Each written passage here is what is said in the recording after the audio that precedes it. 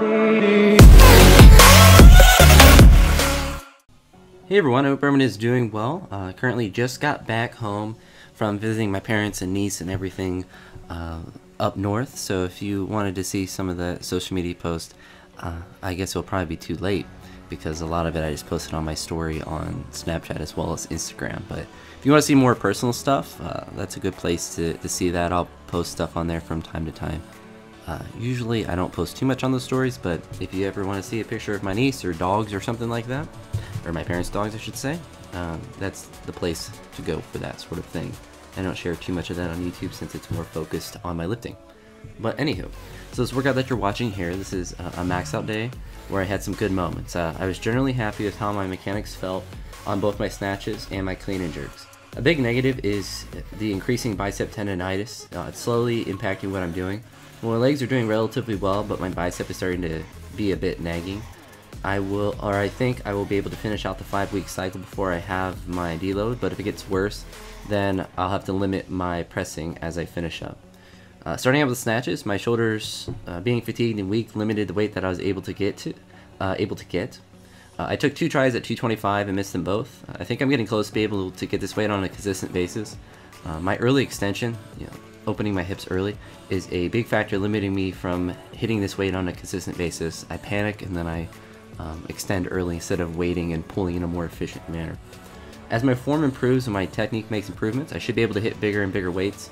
My bicep didn't bother me particularly on this day where it limited me in anything, but my shoulders did feel weak when I was catching these snatches. Bicep is just kind of something that's starting to be more and more of a thing, but it was more of my shoulders that they limited me than anything with my bicep, although it didn't feel great. Clean and jerks went pretty well. My best single I hit was 290 pounds. I tried 300, which would have been a PR, but I don't have enough strength in me to do it right now, or technique. It's nice to be able to try this weight on a consistent basis. I want my jerk to improve so I'm able to get stronger, and I need to get stronger for that to happen. I also need to continue hammering my form on them to improve them from where they are now. As my jerk improves, the number should go up, my technique on the jerk, and obviously as I get stronger, that will go up regardless. After doing these maxes, I did deadlifts, and deadlifts went really well.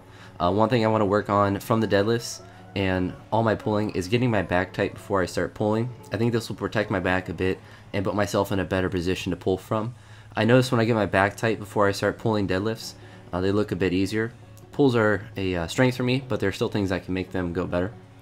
So after deadlifts, I did a bunch of other pressing work because I was annoyed with how my shoulders felt when I was doing snatches, so my solution to that was just to hammer my shoulders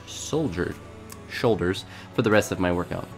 I think some of the movements will be beneficial to do and have them added in, but I did too much, which is probably contributing to my current bicep being a little bit achy, because if I press too much, that's kind of where that tendonitis-ish feeling comes from. Overall, it was a pretty productive workout besides me doing a bit too much at the end. I hope to be smarter next week and to continually improve my form on the various lifts.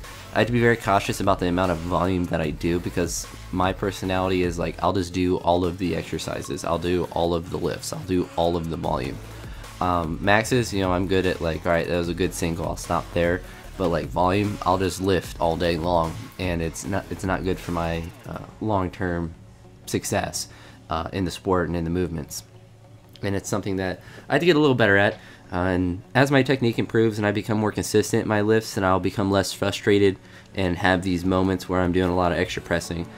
But it's also part of my personality that I have to deal with, and it's not there could be a lot more negative ways that I could handle things. I just go and do more lifts.